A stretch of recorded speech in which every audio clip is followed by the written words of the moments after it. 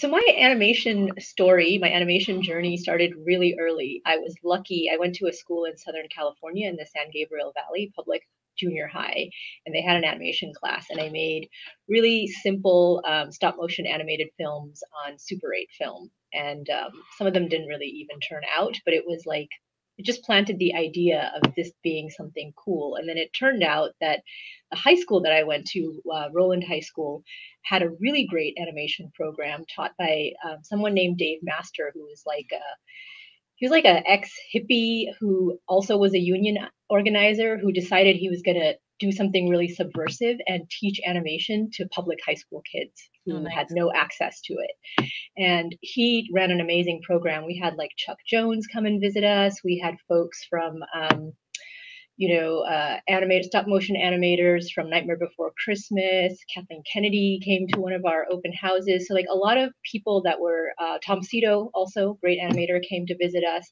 A lot of people who were in Hollywood learned about it because they had relationships with Dave, and they would come and do portfolio reviews for us. And this was a way for like us to imagine ourselves as like actually being filmmakers. And so that's where the idea of like, I'm going to be a filmmaker and animation is going to be my medium really became something that I started to feel strongly about. And then I went to USC and did a proper film degree because I thought this is how little I knew. I thought filmmakers need to learn about film theory. So I Oh, studied film theory. Um, that's then where I fell in love with the French New Wave, and I thought that that is still something that stays with me. This idea that people who think deeply about cinema then become filmmakers, and in that order, because I feel like that's maybe the kind of person I am. And after that, then I thought, okay, I still really need more skills. So I did an MFA in animation and digital arts. And that's where I really got into computer graphics and okay. learned about 3D animation and Maya and rendering and all this stuff. And after I left school, within a year or so, I got a job as an ATD at Disney Feature Animation, and they were just starting their like I guess their third wave of animated films because they were getting into CG. So they were doing Chicken Little at the time, and that was like really kind of cool because I was working for this company that had amazing legacy, but they were kind of operating like a startup because they were figuring out how to make CG films Mhm. um, from their studio perspective. And so that was a really great time, and I learned a lot.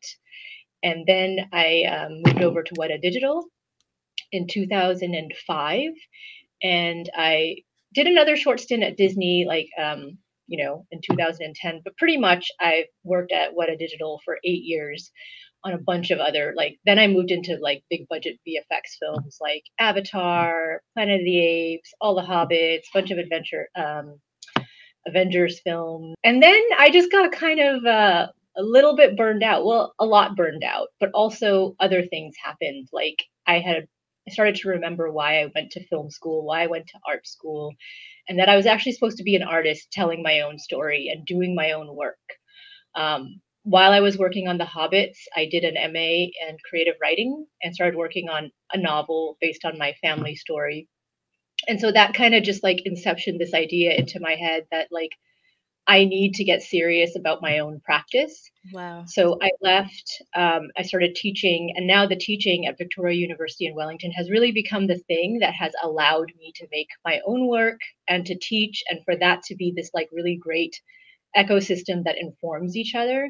So this year, my directorial debut played at it's a VR project based on my experience of my husband and I wrote it together, and it's our experience of having our son and going through miscarriage. And it's kind of this like speculative. It's about a couple who experience a series of miscarriages and come to believe their children are being born in another dimension. Wow. So yeah, it's a CGVR speculative kind of sci-fi story, and it got incubated at Sundance in 2018, and then it's basically played at Tribeca, Cannes, Venice, like all the festivals this year. And so I've been really busy with that this year and kind of talking finally about the process of making that project. You mentioned like being a TD, and just for maybe some viewers that are not familiar with what that actually means, can you break down the acronym and then also Hmm. what the job consists of sometimes. Yeah, so lighting technical director. Technical director is this catch-all phrase that gets used in visual effects, and it can, if you're a generalist, you're just a TD and you do a lot of different things. And if you're a specialist, then you get that specialty attached to it. So there's like a layout TD, an animation TD, lighting TD, and what a lighting TD does is um, it's a combination of art and technical roles. So you're doing a lot of optimization of things. You're debugging. You're figuring. You're problem solving when things don't work. When the render doesn't work, when things fail, you're figuring out why that's happening. But the art side of it is really cool. Like the art side is if you're working on a show early on, then you're working with the art director and the visual effects supervisor, and you're figuring out what is the look. So you're doing like art direction, you're doing a lot of look development, you're setting up lights and kind of operating like a cinematographer and a gaffer at the same time. So you have this like art overview, but then you're also the person that actually goes and sets up the digital lights. So it's both of those things. In Painting with Light, John Alton, who was a classic Hollywood cinematographer in this period, gives some context for why DeMille would have needed to come up with another way to shoot the close up. In the early days of cinema, they'd do a single setup on a film set, meaning they'd shoot the wide shot using a long lens. And then when they needed a close up, they would change the lens to a wide angle and shoot that. And it was just one lighting setup for the entire thing. The results were, of course, flat and boring because what you ended up with were close ups lit like a wide establishing shot. So, starting with DeMille, an entire language was developed for setting up close ups, along with understanding that every shot needs its own lighting. And this is why lighters get work because there's no such thing as the one button render. Directors and supervisors like to art direct to a high level of detail, and each shot is bespoke. So, this is my experience in working on all the films that I ever worked on, which is that like the idea is that you light for a sequence of shots and that there's consistency across that sequence, of course. But there's no such thing as a single setup that works across the board. And what we're always doing is we're going in and we're making adjustments. And the reason we have to make adjustments is because we're lighting for subjects. So even if the environment remains the same, the subject moves around and you have to light for the eyes. This is one of my favorite images from any of the Hobbit films because I remember the lighting leads and supervisors specifically talking about this Rembrandt lighting style, and it's absolutely true that like with creature lighting in particular, the uglier the creature is, the more beautiful the lighting has to be. There's some kind of relationship there, and if you watch visual effects films, you'll notice this. And so this is absolutely a Rembrandt style lighting. I think it's more complex because there's a lot more special. So there's like edge lighting here to push him forward and separate him from the background. But in terms of like the basic lighting setup, you've got the key Rembrandt, which again, this highlight is sitting right at the edge of um, the eyeball, just as we saw in those Rembrandt paintings. And then there's this very soft triangle as the light falls off. Yeah, so the question is, are there any prominent cinematographers or lighters that are doing work in lighting dark-skinned characters outside of the folks from Issa Rae's Insecure? Yeah, so the cinematographer, I don't remember his name, that worked with Spike Lee, for example. There was a lot of discussion on a bunch of early Spike Lee films like Do the Right Thing, She's Gotta Have It, and this idea of lighting skin for Black actors and people of color, and best practices around that. So like I think watching some of those early Spike Lee films is a really great way to see like how in the 90s, for example, this was a departure and a really needed and important one that I think from that moment forward, that cinematographer established a lot of good practices that have come to be more widely adopted. What I find with CG, I just find like most of the important work needs to be done on the character shading side, like with the skin itself, like global illumination, subsurface scattering, the texture. There's a really interesting case study of what was it? Wreck-It Ralph, the Disney film. So Princess Tiana was the first Black female princess, right? And it was a 2D film. What was it? The 2D. The Frog Princess, yeah. So Princess Tiana was in The Frog Princess, and she was a 2D princess.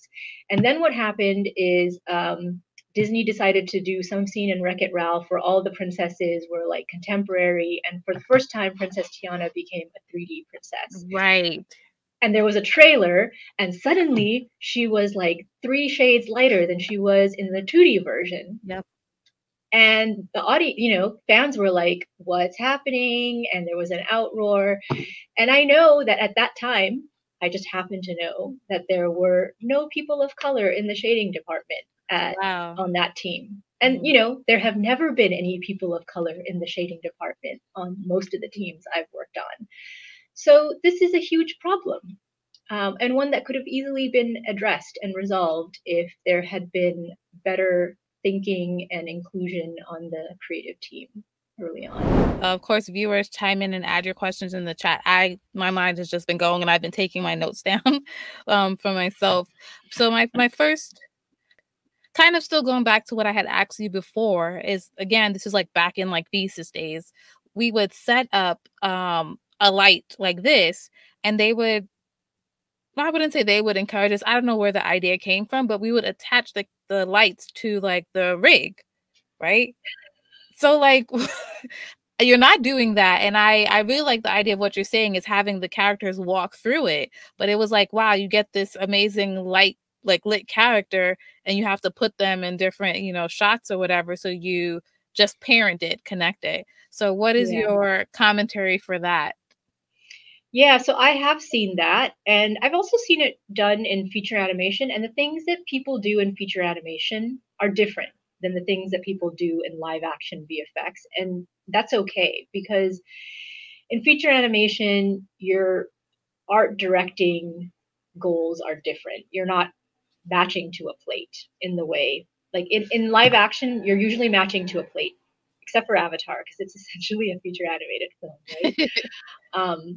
But if you're matching to a plate, that's your ground truth, and you must adhere to it, because every shot has to match. When you're doing feature animation stuff, you can get away with a lot, and it really has to do with your goals. So I think the reason people do that is because, especially back in the day, they wanted those eye highlights. So the light rig would allow the character's eye highlight to sort of remain no matter where they're moving.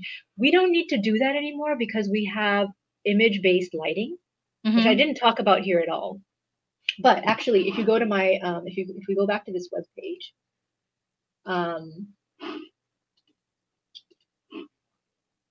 I have this HDRI workflow, which is like really specific to my class. If you want to understand what HDRI and image-based lighting is, you can quickly read through this and why we're doing it. But there's a lot of great tutorials online for it. And what this means is you capture your environment light. And then it's like this dome that sits in your digital environment, and it functions like the real world would. So, here, for example, we've got these top lights, and this is how Hobbit was lit. Actually, they shot all this stuff on a stage with these top lit stage lights. And then when for example, the dwarves were like in the misty mountains and they were like scrambling around on the cliffside, they were actually being lit from the top by these lights because it was an image-based light captured on set, then brought into the digital environment so that their eyes and skin was always responding to this environment light. So I think that those things that people used to do to like parent light rigs to characters were because we didn't have image-based lighting. Particularly what has come to be known as the Rembrandt lighting style, which is a lighting technique that came to be used across Renaissance portraiture painting. Its signature, I don't know if you can see my mouse here, but its signature is the illuminated triangle under the eye of the subject on the less illuminated side of the face. The triangle is no longer than the nose and no wider than the eye. Okay, so imagine that there's a key light here on this side. It's probably positioned somewhere to the top and pointing down, almost like a 45-degree angle. And it's casting this shadow of the nose, which then allows this triangle to be created on the shadow side of the face. And that's pretty much it. That's the Rembrandt light. And so if you study Rembrandt's portraits, you see this way of lighting faces over and over again. Regardless of how bright or contrasty or dark the overall image is, this quality is always there. So this particular image on the right is very contrasty. It's very bright. You have this triangle here. So this is a little bit softer. And then again, even at a slightly wider angle, like it's always there. And the second effect of this is the way in which the eye highlights are positioned, right? So there's an accuracy there where you almost don't even need to worry about what's happening with the triangle or the shadow or the key side. If you look at just the eye reflection, you know that the size of the light and where it's positioned. This is a fairly small light, and it's probably somewhere here. Same thing here. And there's something also very flattering about the eye highlight sitting between the iris and the pupil at the edge of the eye in this particular way. If you go back and you watch some horror films, you'll notice that you know what horror lighting is, right? It's lighting that comes from below. It shines up into the face. It like creates this unnatural kind of shadow. And then another thing that horror films do is they might position a light so that the eye highlight is right in the middle of the eye, and that is horrifying and actually very it creates anxiety. Like it's not beautiful at all. It's the exact opposite of it. So the thing to actually look for when you're analyzing lighting is to look at what's happening with the eye highlight, the reflection in the eye, and then that'll tell you everything you need to know about the size of the light and where it's positioned. So this is a theme that comes up over and over again in visual effects, and something that I learned in my years at Weta, which is if you light for the eyes, everything else falls into place. And there's all these cliches about the eyes being the whatever window to the soul, and whatever. But it's actually very technical and accurate in that the eyes tell you everything you need to know about the context of where the subject is sitting, and help you either deconstruct the lighting setup or try to replicate it. And it's what a light is doing by how it responds to material. So that like certain kinds of fabric is shiny or transparent or rough, or that certain kinds of leaves have more specularity than others because of the way that light respond, how those materials respond to light. If everything has the same material, then you don't really understand what's happening with light. But there are some basic principles that we can explore with value and diffuse lighting without getting too far into the weeds on materials. But just so you understand, I'll go here into my material context and I'll show you, like, this is a basic shading network that I have created for this character. So for example, here's the eyes. It's really basic. It's not very detailed. I've got like usually a base color texture, and then I've got some specular paint, like a specular map. And then I've also got what's called a normal map. And so these things then just feed into the standard surface shader. And here what I'm doing actually is, just to back up a little, Houdini is a 3D application similar to something like Blender or Maya, 3D Max, but Houdini has its own special magic, which is that it's really good at doing procedural things. In this case, I'm using the solid angle renderer, which is also made for Maya, which is a PBR renderer, meaning that it's physically based renderer, and it is, the engine itself is thinking about physical based reality. So things like specularity and roughness and metalness and all these things that contribute to the materiality of a texture. I'm not going to go too much more into that because I'm just going to focus now on, like, I've got this character and how do I set up this Rembrandt light? Now, I have a question that's probably jumping the gun Mm, because I'm thinking about like back in college and being in a lighting course now, and you're working like, let's say, on a project, or like you're lighting the character, but the character has to go into a scene, right? So would you then like make these lights so that they're only applying to the character and therefore they're not interacting with the set as well? Like, would you end up like making no, no, okay. no. So this is a great question.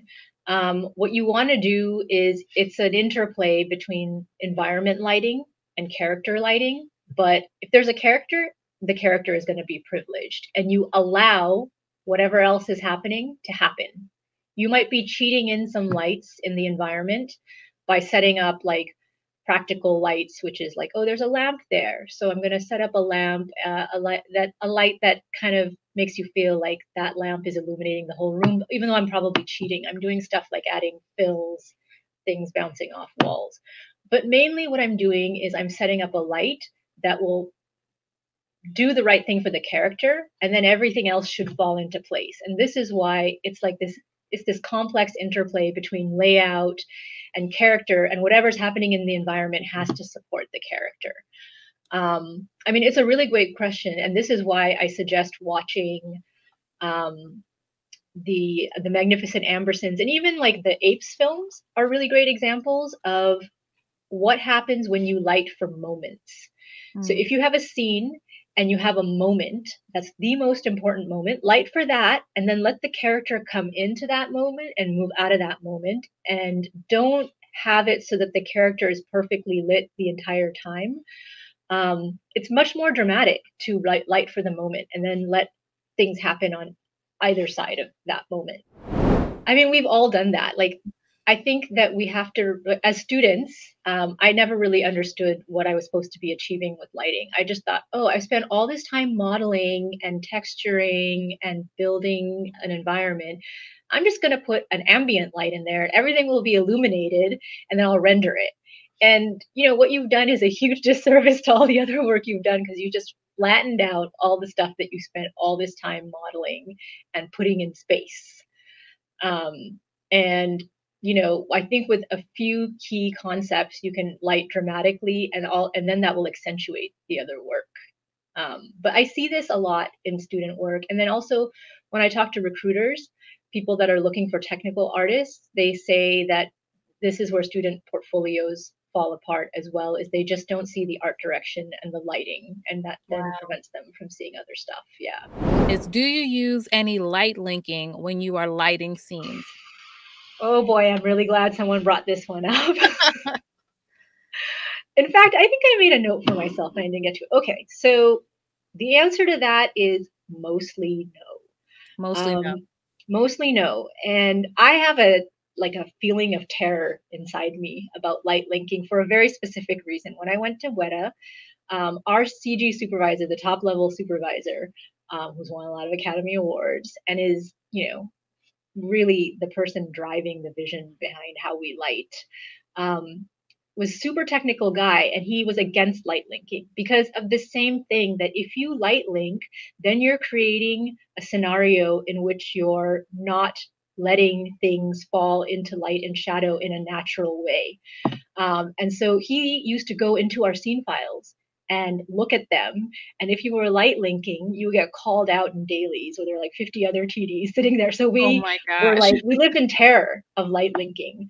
And, I think that I really understand the philosophical perspective behind it, which is that you light yourself into a corner. You start to create all of these complex relationships that when you open up a scene and you look at the lights and things are light linked and suddenly they don't look physically accurate, like why is the eyeball so much brighter than the skin? um, it's hard to it's hard to dig through all of that and fix the lighting. And the other thing that usually happens with light linking, why people are doing it, is because the shaders aren't set up properly. So if you're like, oh, I need to light link the teeth to make them pop compared to the skin, that means your shaders weren't dialed in properly to work with each other under that's what happens in the look development process, is that you make sure all of your materials are responding to light in a consistent way. And if you do that up front, then you don't have to do some of these hacks down the road. Now, down the road, what I tell my students is do not begin with light linking. Light linking is in the last 5%, like you're down to the wire. There's like a tiny highlight that you just need to hit from an art direction point of view. There's a problem that you can't solve. At the very end, go ahead and do it. But don't start there. Start in a holistic, realistic way, and then make those tiny tweaks at the very end when you have no other choice and you need to art direct. So, the last question I have is that I know for today's webinar, you focus really on character lighting, and I wanted to know how much maybe is transferable to like prop or environmental lighting. Yeah, so this is something I've been thinking more about because I come from this particular feature film background.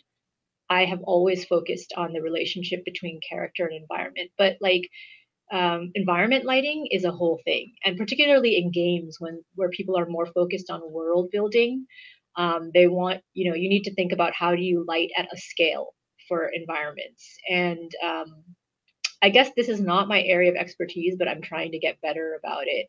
And so thinking more holistically about lighting systems. And what I start with when lighting an environment is I first want to think about the practical lighting. And by practical, I mean like, what are the light sources in the scene? Where is is it nighttime? Are they lampposts? What kind of lampposts are there? What is the color temperature? What is the quality of light? And how are those practical lights illuminating the environment? And then I think about natural light, like moonlight, sunlight, setting that up. Because in an environment, if you set up a sunlight, you get most of what you need. You get the shadows, and that's already setting up like 90-80% of what. So like I think thinking in those terms, and again looking at reference for like lighting. And one of the things I was looking into recently is that Unreal Engine has this great plugin that they've just pushed out for setting up sunlight. And what it allows you to do is set up a sunlight, plug in the actual geolocation in the world, and the time of year, and the time of day. And once you get that, it gives you the sunlight at a correct angle based on longitude, latitude, location, time of year. And you're like most of the way there. And then what you do is you add another layer and you think about practical lighting in the environment, which gets you almost all the way there.